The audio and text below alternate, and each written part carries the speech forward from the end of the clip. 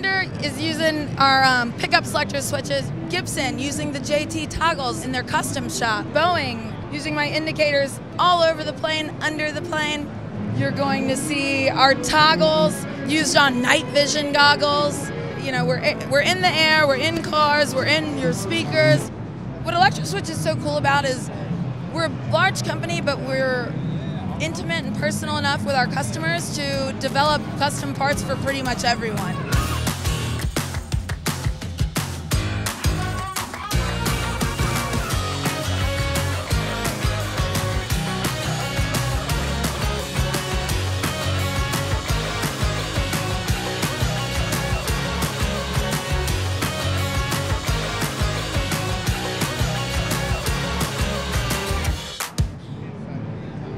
We are here for our blade switches. For the guitar players, this is how you're gonna either combine your neck, bridge, just one. It all depends on how you wire it. So the luthiers, the guitar builders, they can wire these things, split coils, do whatever they want, and get really unique sounds all using our same switch. 2 years ago, we released a JT 1601. What we did was we took feedback from the market, because we don't want to just come in the market with something that's already there, you know? So feedback from Switchcraft was it's very long, so for shallower guitar bodies, it won't work.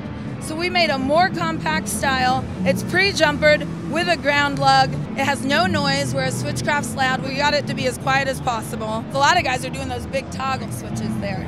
So this is new, black and gold finishes. People like the cosmetics.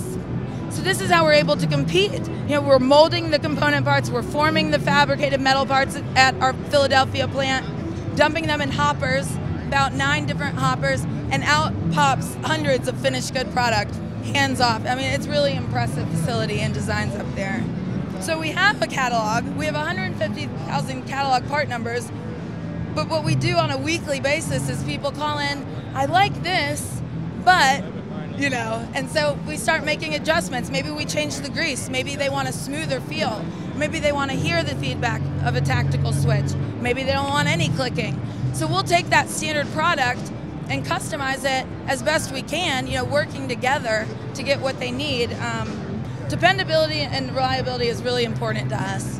So we'll sample it 3 times, you know, however many stages of prototyping your company has to do.